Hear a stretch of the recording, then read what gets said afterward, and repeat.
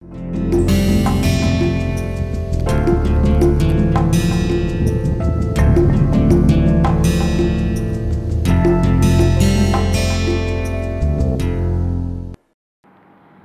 morning and welcome to this lecture which is a sub part of physical ergonomics. So far we have discussed about the various components of the physical ergonomics, in which we discussed about the physiological aspects and muscular efforts and what are the basic mechanism which takes place when you perform any physical work. So in continuation with that lecture,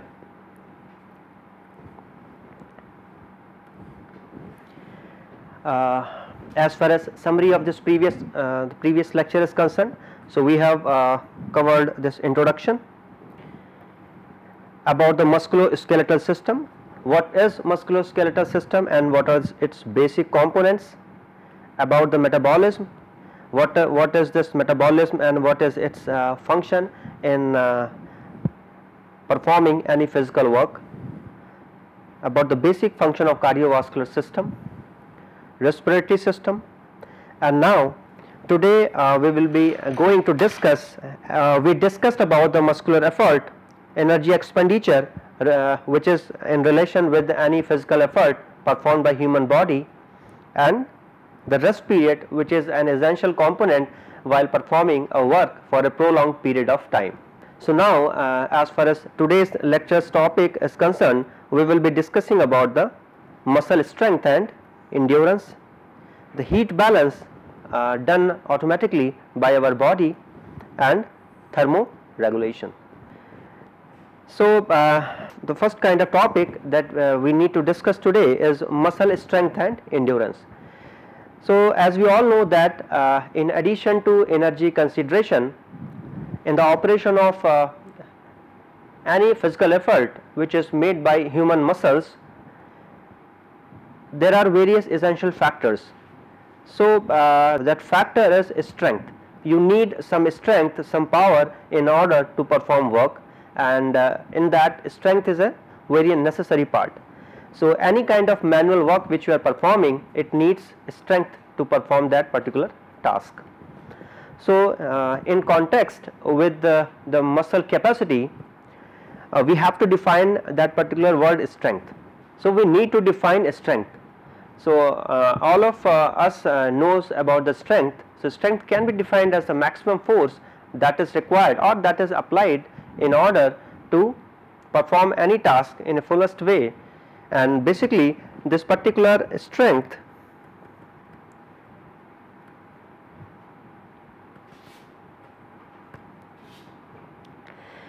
the maximum force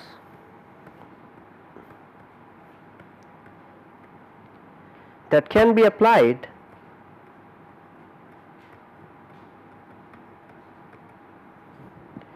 by the muscle or muscle group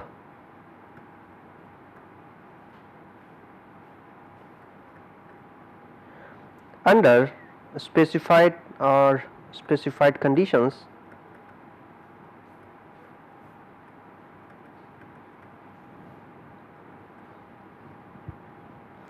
So in that context, basically the force is usually more convenient to measure as a torque.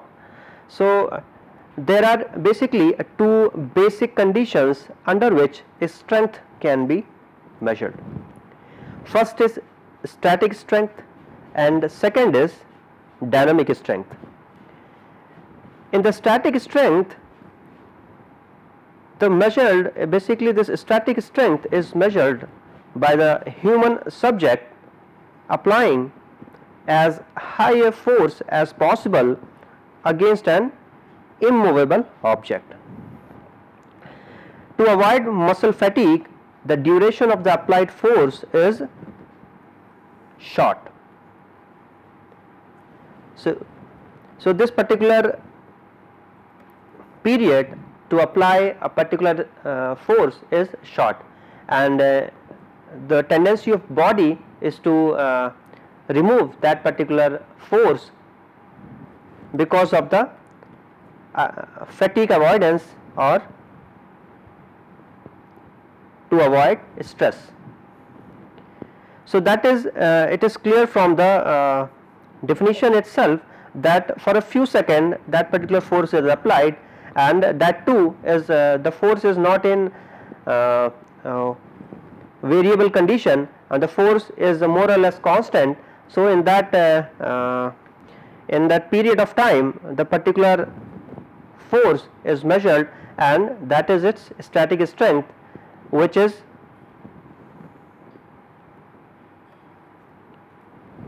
faced by human muscles. So now this measured value is influenced by various joint types. It may be joint types, joint angles,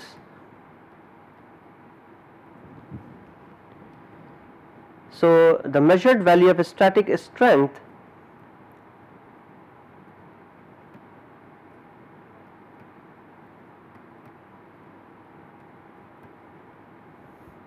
of this static strength is influenced by joint types, joint angle, as well as motivation of human subject and other factors also. So now if you have to define dynamic strength, so that it is generally this dynamic strength is tested under the conditions that involve changes in joint angles and motion speed. So this particular dynamic strength is mostly affected by the speed of the motion pattern, with higher strength values being associated with slower speeds. So if we have to compare this static muscular activity and dynamic muscular activity, so I have put one table which is shown here, in which the comparison between the static muscular activity and dynamic muscular activity is shown. So this particular table is full of examples, and in this way the difference between these two will be cleared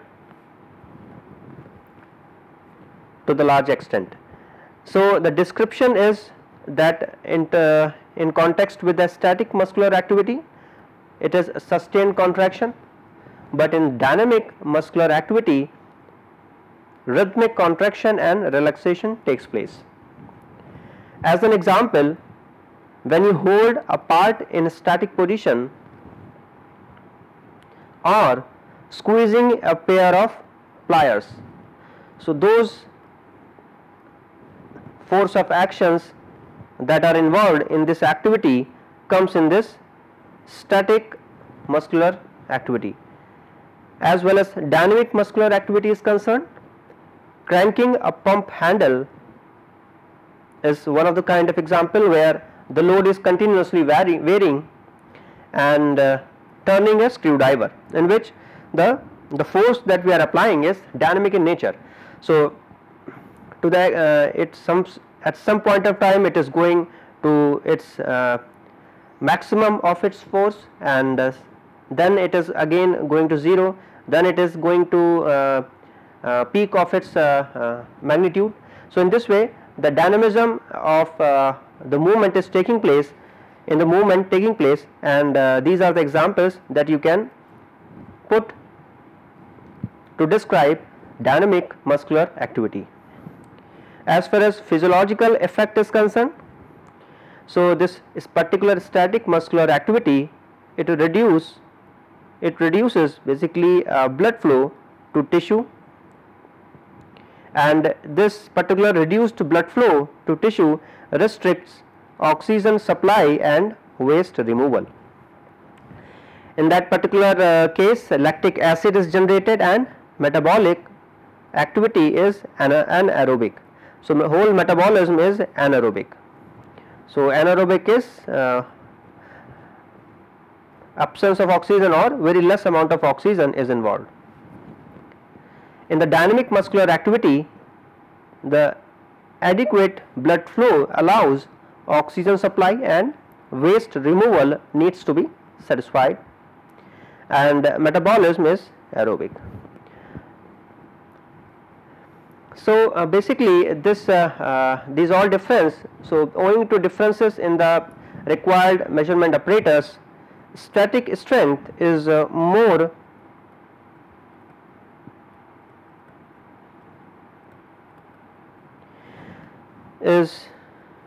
more easily assessed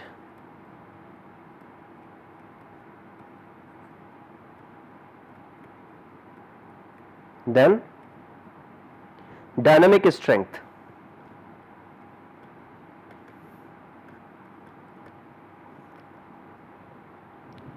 And most of the available data on the human strength are in terms of static strength. Yet in real activities, or most of the work includes dynamic muscular efforts, and dynamic effort is physiologically less costly to the muscle than static effort. So this was all about the comparison of static and dynamic muscular activity. So now we come to the next thing, that is one of the most important thing, that is to know or to become aware of the factors that affecting strength. So as a general activity performer, we know that what are the rough parameters which affects strength. So these criteria have been categorized in several factors. So basically this, as you are aware, that there are significant variation in the strength among us, or among each and every individuals. So the differences in measured static strength between the strongest and weakest worker is or can be identified. So that identification can be done on the basis of size, gender, age, physical conditioning. So these are all the factors which affects the strength. So these are the possible factors that explain each wide range in human physical strength. So these are the following personal characteristics, like size, in which height, body weight, build, physical conditioning, gender, age. These are some of the factors. And certainly the size and physical conditioning of the workers are key factors. Size does matter. So if you will see that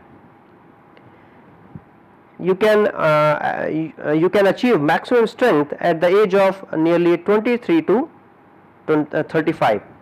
So age is also a factor in strength capability. So this particular strength achieves a maximum level in human when they are in between, let us say, year 23 to his 35 years.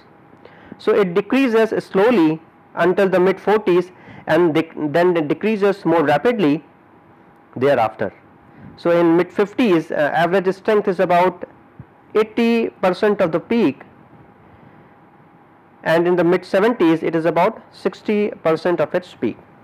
So this data has been taken from the original source of this rule of thumb seems to be, so one writer, J. Roebuck and Kroemer, in his book Engineering Anthropometry Methods, so they have described these factors affecting strength. So I have taken this data from that book, and as well as in comparing the strength between the male and female workers, so it comes as no surprise that male workers are stronger. And a rule of thumb that is frequently cited in ergonomic literature is that average strength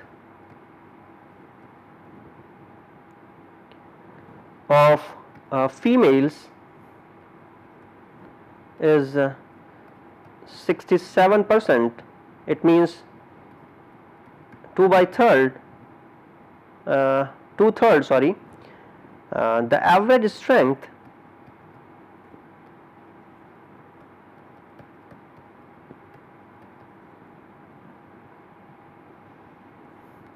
of males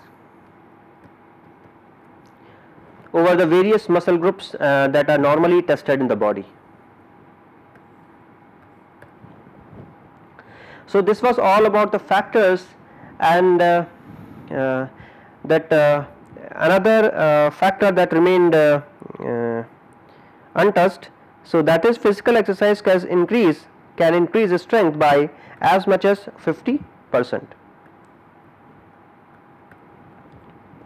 So this was all about the factors that affect strength, and the next topic is your endurance.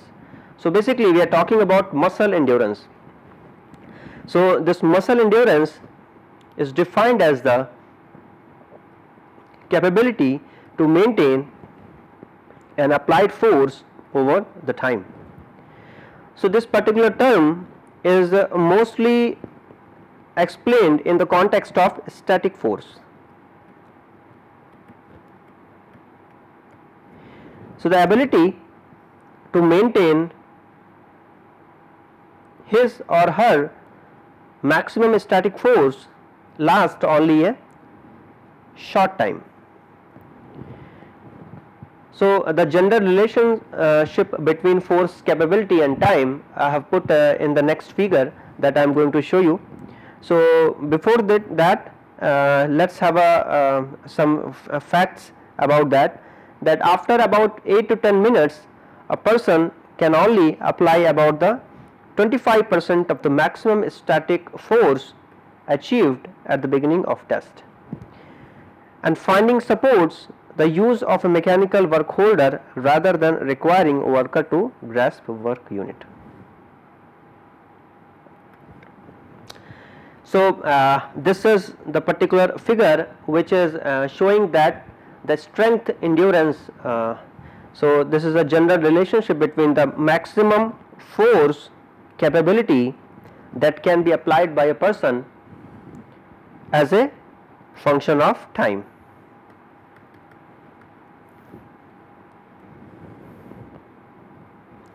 So this particular figure is showing the strength endurance.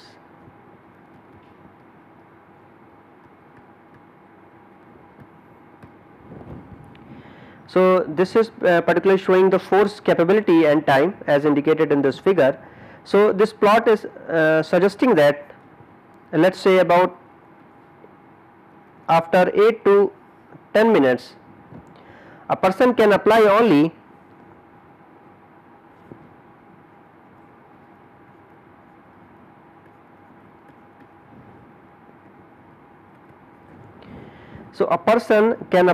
about 23% of the maximum static force that could be achieved at the start of the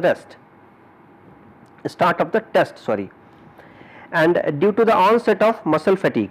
So this finding is important in the design of a work methods, because a worker cannot be expected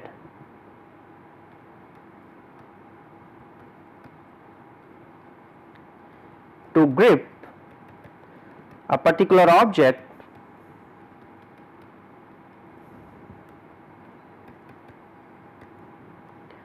continuously at a high magnitude of force, a high force level for let's say prolonged period of time.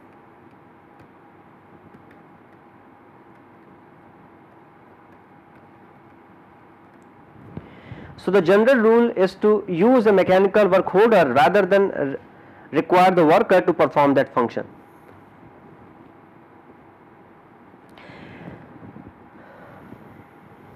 So a somewhat similar relationship occurs in the dynamic muscle activity, in which individual is applied to apply forces during a repetitive motion cycle. So, muscle fatigue gradually causes the applied dynamic force to decline over time, but this decline is slower than in the case of an applied static force, and a sustainable bottom level is reached that is higher than 23% as observed for static force. So, the difference is that dynamic muscular activity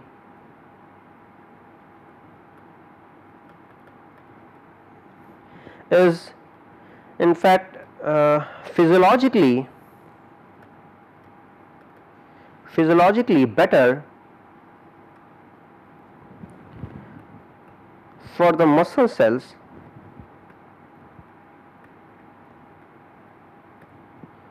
than applying a static force.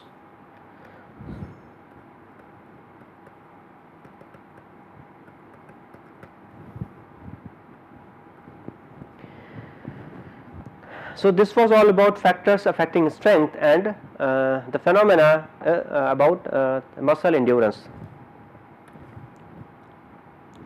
Now, the next topic which we are going to understand is heat balance and thermoregulation. So, as we all know that our body converts or our body adjusts himself according to the temperature of the surrounding.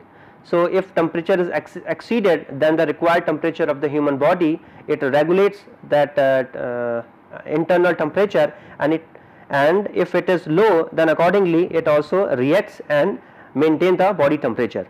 So, here that is why some facts and some fundamentals regarding to the thermoregulation we are going to discuss in this slide.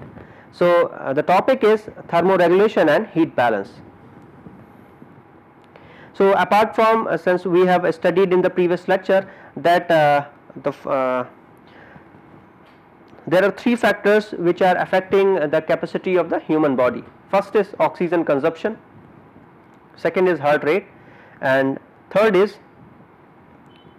that perspiration or maintaining the proper thermal balance. So, inside the third factor that we are going to discuss here is the ability of a body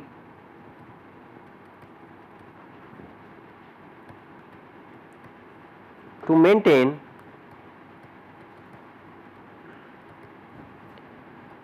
a proper thermal balance.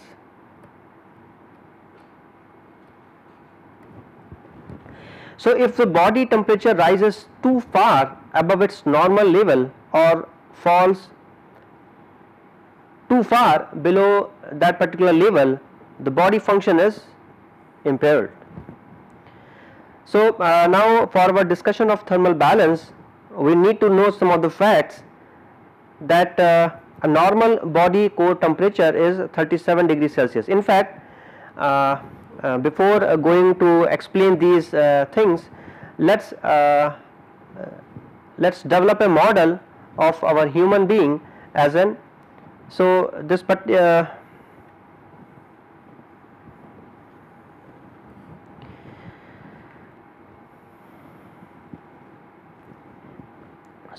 suppose our human body is consisting of a core surrounded by a shell. So, human body as a core shell system.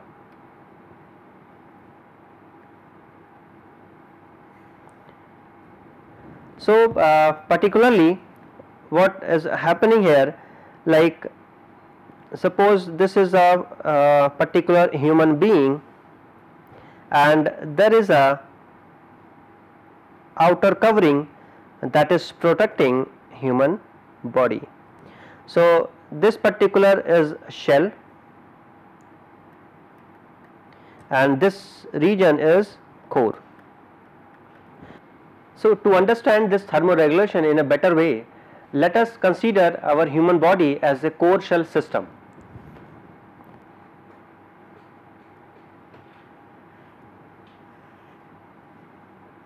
Suppose this is the core and this is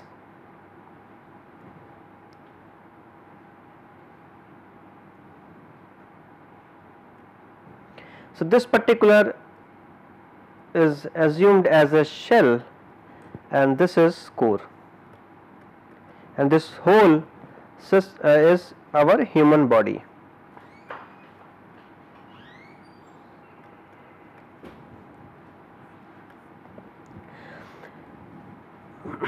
So, for our discussion for thermal balance, we have assumed that this human body is consisting of a core which is surrounded by shell.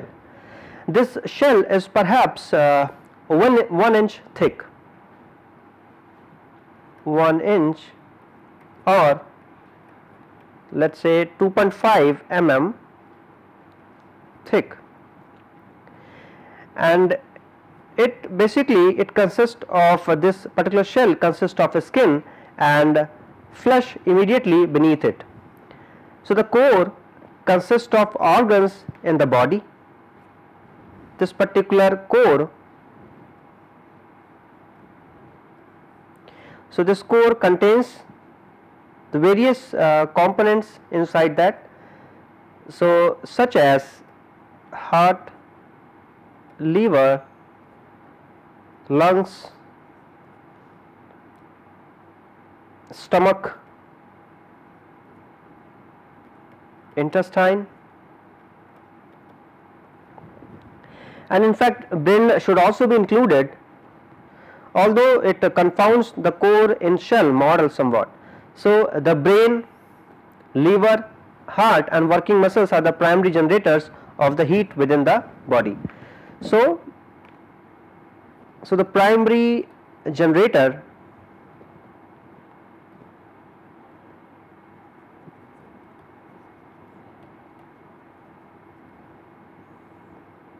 of heat within the body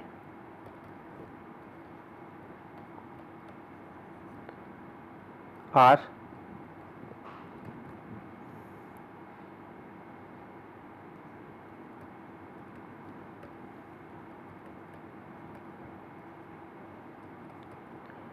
and main is working muscles.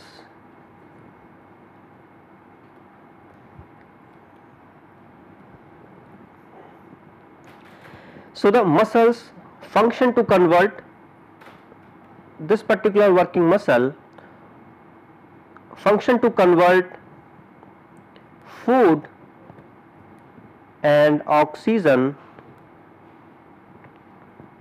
into mechanical output.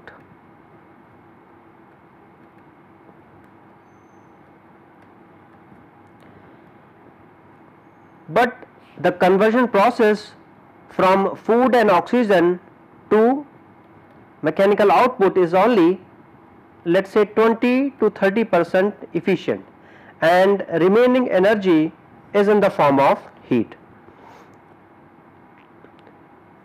So, here we can see that basically it is nothing but the second law of thermodynamics, that each the kind of input that we are providing cannot directly convert it, and 100% cannot be converted into output. Some of the part will go into sink. That sink here is as a heat. So, heat is containing the remaining portion is as a 70 to 80% of all the energy that has been obtained from the food and oxygen. So, here heat is transferred from the core to the shell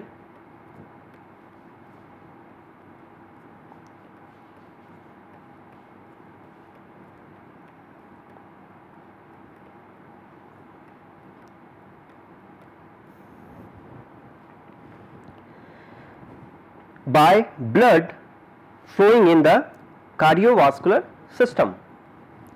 So blood is mostly water, which has ideal thermal properties for this purpose. So ideal thermal properties is like high volumetric specific heat and thermal conductivity as well. So at the now when heat goes from core to shell, perspiration is produced in the skin and then it is evaporated to the atmosphere.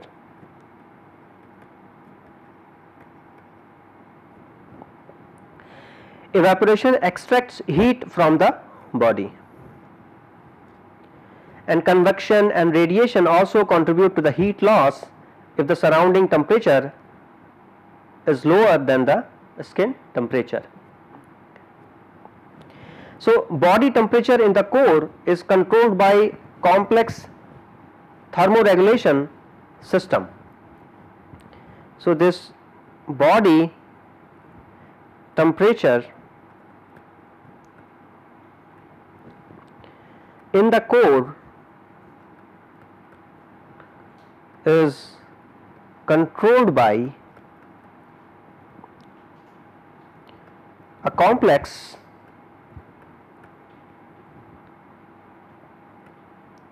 thermoregulation system, basically that attempts this complex thermoregulation system attempts to maintain a set point of value for our body, and that is approximately 37 degree Celsius.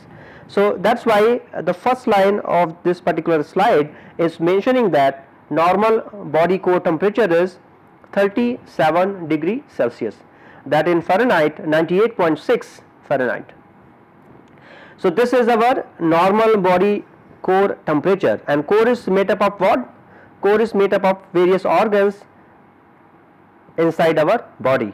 So those organs I have listed down, the major organs I have listed down, and those have the major responsibility to take care of this thermoregulation system within the body.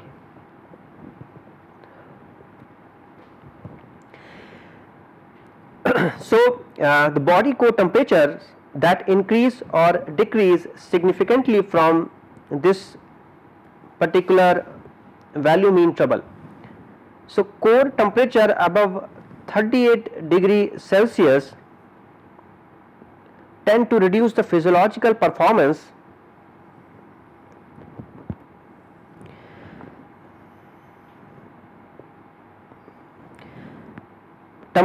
when temperature of the body is above 40 degrees Celsius. So the body gets disabled.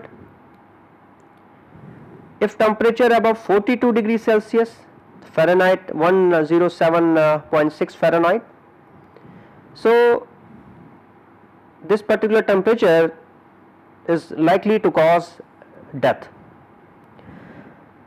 Now in the following regime, if we talk about the temperature below 35 degrees Celsius,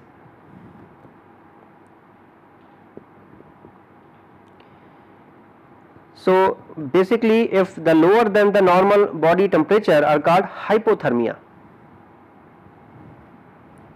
So in fact one more point which needs to be known, that lower than normal body temperatures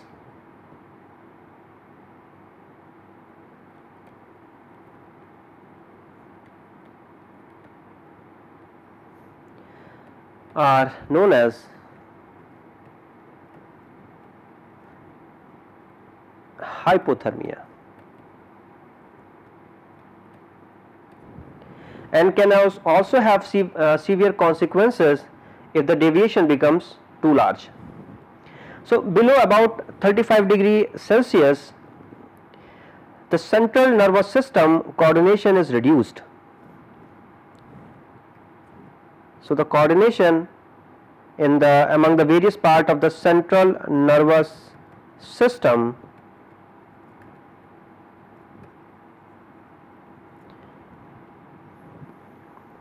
is reduced and the person becomes apathetic, and person becomes apathetic. Below 32 degrees Celsius, muscles become very rigid and the person loses his consciousness. So loss of consciousness likely to happen. And when the temperature is below 30 degrees Celsius, the muscles become very rigid, and in fact there is a severe cardiovascular stresses, and in fact the death occurs when body temperature drops to around 27 degrees Celsius. So these are the very serious facts that a person must be aware, because these are the limitations of our body, and these are the temperature domain, and a certain domain, a certain so up to certain temperature our body is performing a function, and if it is below certain temperature, so these kind of things are happening. If our normal body core temperature is above 37 degrees Celsius, so these sorts of happening are making our body in a troublesome situations, and the person will not be in position to make a recovery out of that particular situation. So this was all about the thermoregulation and the conditions where the body can survive and body cannot survive. So as far as body's thermoregulation system and some sort of calculation is concerned, so this is a particular equation through which we can speculate the thermoregulation and thermal balance as well.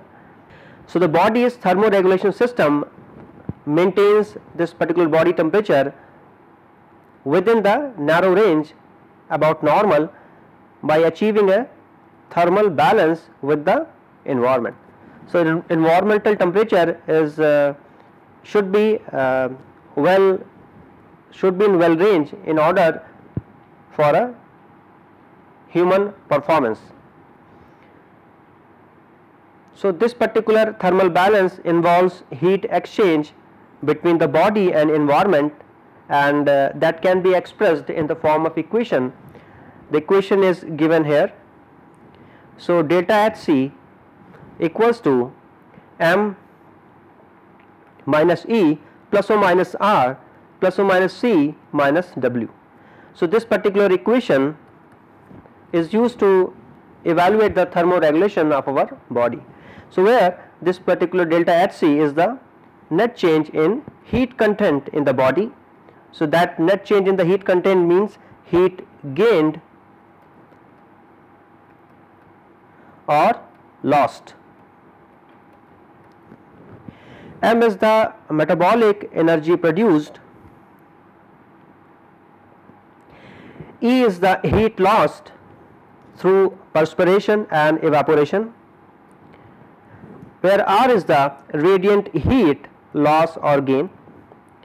C is the heat loss or gain by convection, and W is the work performed by the body. So appropriate units in the equations are kilocalorie,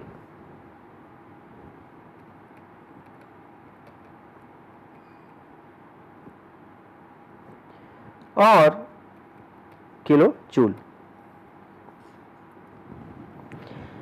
So although this particular equation is not practical for actual calculation, but it is a useful conceptual model in order to have an approximate evaluation of, or in order to have a complete discussion of how body temperature can be regulated and how much particular energy is required in order to regulate that particular temperature of the human body. So assessing the terms on the right hand side of the equation, the metabolism is always a positive term. because of the heat generation that accompanies the biochemical reaction associated with it. So it will always be taken as a positive. Since here the evaporation is taking as a negative term, so it will always be a negative term, as it is indicated by the minus sign. So the minus sign is appearing because the heat of vaporization required to convert perspiration, that is mostly water, to vapor. So much of the heat is extracted from the body. So that is why this negative sign is appearing here in the equation. Radiation R can be positive or negative. So this particular radiation is positive or negative depending on the whether the body is cooler or warmer. It's cooler or warmer than its surrounding basically. Here the next term is convection. So convection involves the transfer of heat by the flow of fluid past the surface of an object. So convection can be positive or negative. So here W is also taking as a negative. So W is work performed by the body. So since work energy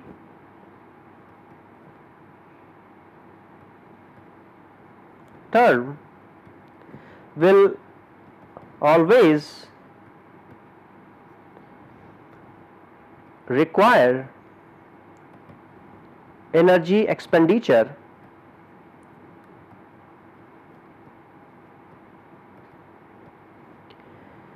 and hence it will be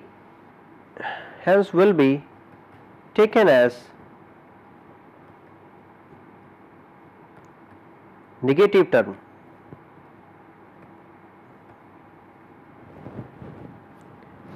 So now things are clear that why we are taking these things as a positive or negative or plus or minus.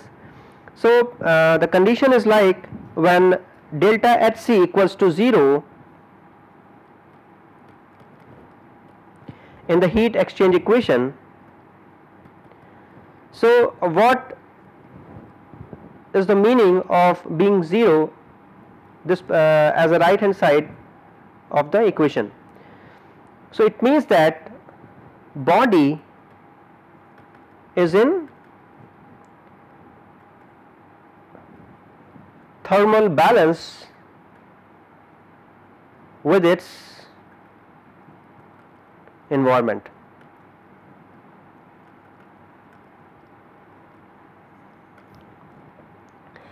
So this delta Hc is the ideal condition where body is in thermal balance with its environment. When delta Hc is positive or negative, it means there is a net heat gain or heat loss that translates into an increase or decrease in body core temperature. So thermal regulation system, this particular thermal regulation system of our body tries to compensate for the deviation from the normal temperature by increasing heat generation when body temperature drops below normal, and by expelling heat from the body when its temperature is above normal. So in this way the regulation of body temperature is carried out. So what we have discussed here, I am going to write it here for retaining in your memory, that delta Hc can be positive, it can be 0, and it can be negative. This is the thermal balance condition where body is in thermal balance with the surrounding. If the temperature is in this condition, when delta HC is positive, so this particular thermoregulation system tries to compensate for that deviation from normal temperature, so that the temperature of the body could be nearly approximately equal to the temperature of the surrounding.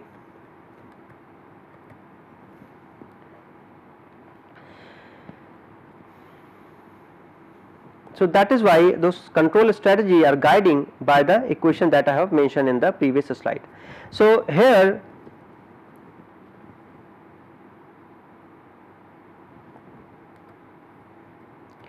there are three automatic mechanisms used by the body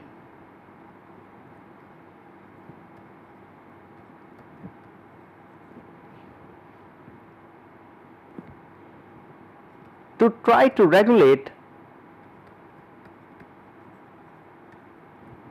body temperature.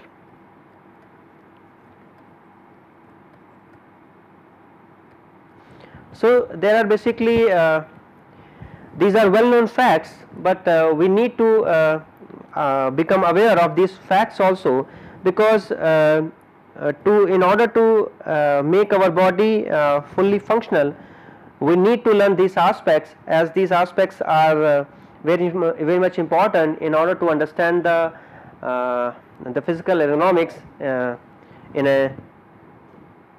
a better way. So this automatic body mechanism used by the body to try to regulate the body temperature, the first kind of mechanism is sweating, shivering, and constricting or dilating blood vessels. So why sweating has occurred? This particular mechanism has generally occurs in the body to increase heat losses by evaporation.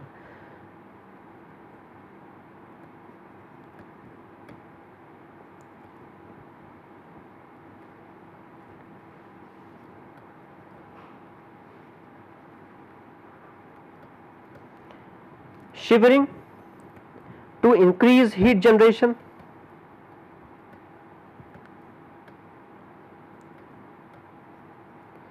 That heat generation is performed by metabolism within the body.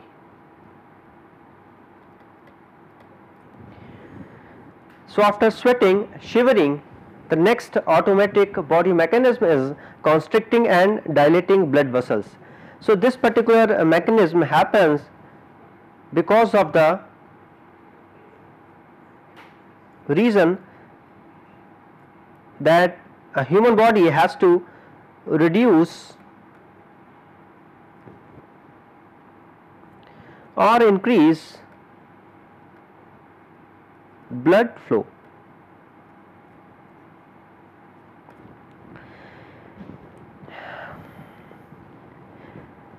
So in this way, these particular main three mechanisms which has been used by the body itself, so that the temperature of the body can be regulated to its normal level. And in addition to it, a person experiencing net heat or loss is likely to take a variety of conscious actions to mitigate that effect. So some of the conscious actions I also have listed down. Those things are to wear clothes,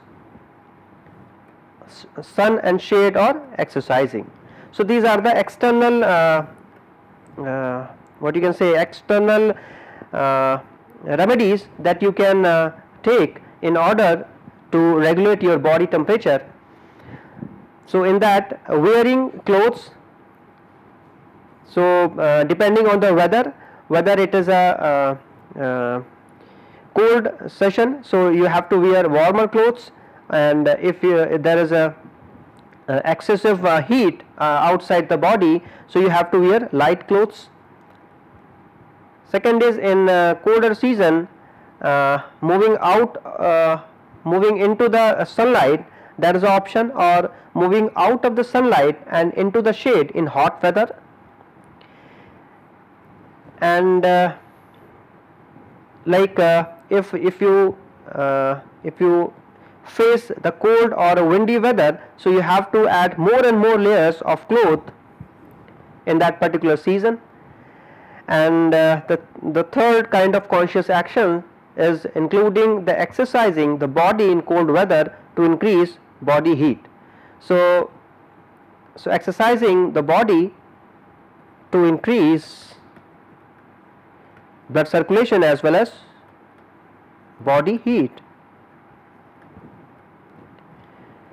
So these are the main conscious actions. Depending on whether the weather is cold or hot, you perform the action, and in this way that discussion of the regulation of body temperature is ending here.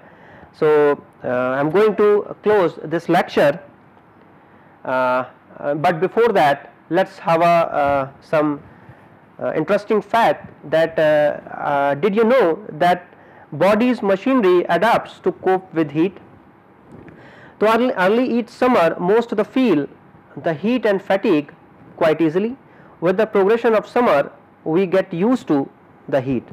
That getting used to is a phenomena known as heat acclimatization and involves several adaptations, including developing a large blood volume, providing more blood to ferry heat to the skin for loss to the environment, and an increase in how much sweat we can produce, obviously, which carries heat of the body when it evaporates. So our sweat glands can become so well trained that in extreme cases we can sweat several liters per hour. Just one thing that I have added for you, just to create humor, that if you were a supervisor in a steel company who is taking care of the work done by the subordinates, how will you schedule their work, and will you consider rest time? If yes, then for how much time? So that particular the cartoon I have added just to have a recall about the rest period that we learned in the previous lecture. So before ending, let us have a brief history of human physiology, because we have to, as a tribute, we have to recall those researchers and the persons who have contributed largely to the ergonomics. So the physiological studies date back to the ancient civilization of India and Egypt alongside anatomical studies, but did not utilize dissection or vivisection. So in 420 BC to the time of Hippocrates, also known as father of medicine, and Jean Fernel in 1497 to 1558, a French physician introduced the term physiology. So Jean Fernel and Hippocrates have contributed largely to the ergonomics. Thank you very much.